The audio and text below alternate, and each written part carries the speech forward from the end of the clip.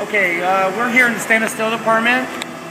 What we have over here is we're in the process of fitting up some stainless steel tanks that will have the polyethylene lining in it. It's going to be used for, they're going to store helicopter blades in transportation.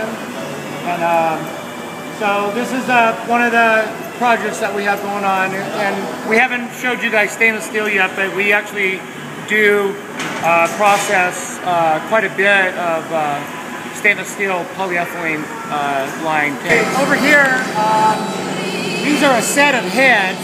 We are going to be building a 20,000 gallon water pressure tank for a process company. They're called Ball Corporation. They make aluminum cans for the beer industry and stuff like that. This actually is going to be 12 foot diameter, 24 foot long. It'll set up on some saddles and whatnot. And it's just going to be a water process tank for them. So this is the beginning of it, the heads of the tank. We try to buy our steel directly from a big service center.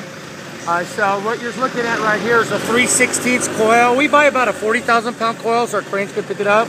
And whenever we get into the fabrication mode, one of the methods that we use, we just unroll the coil, the amount of steel we need, and we can easily roll it and build a build a shell.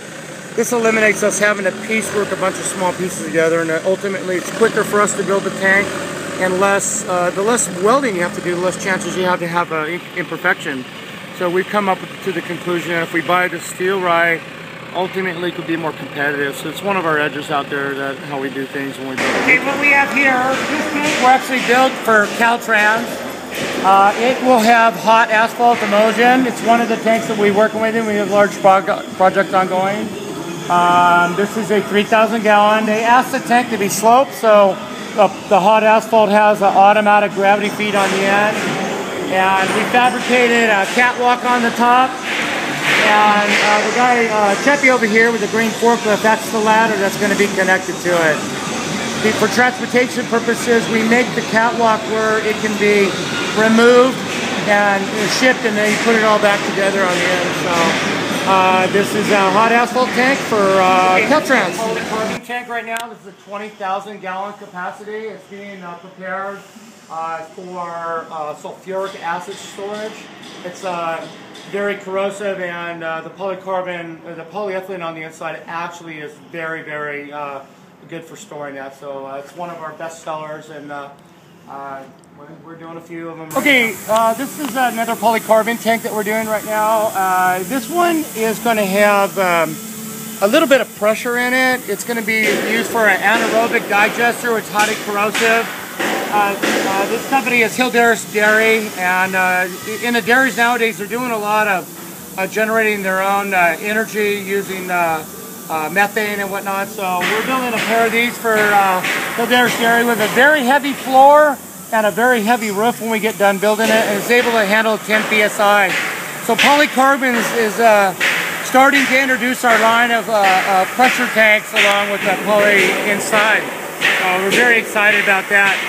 Over here and behind you will be, that's the roof. So this is the roof of the Hildaris Dairy. It's like cone roof and nice little pitch. We have a pair of these tanks that we're doing right now. Here's some of the shells and whatnot that we're rolling. Okay, over here, this is Graphics International. This is going to be a double wall UL 142 with a polyethylene liner. This tank is in construction right now for Graphics International. They're a big paper recycling company in the Bay Area.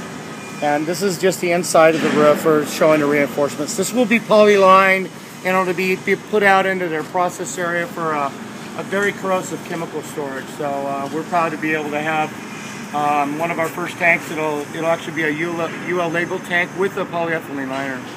So we've got a couple of new things going on that we're doing. We're pretty excited. Okay, this is Artistic Home Builders tank.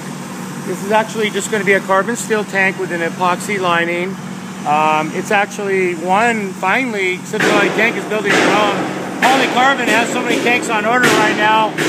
Everything you're looking at is all polycarbon stuff, but this is actually just a standard steel tank. It'll be a fire protection tank out front of a business in Sacramento. So you're just seeing it in process. It's 12 foot diameter and 36 foot tall. 25,000 gallon Thank tank. you for visiting our YouTube channel. Please subscribe below.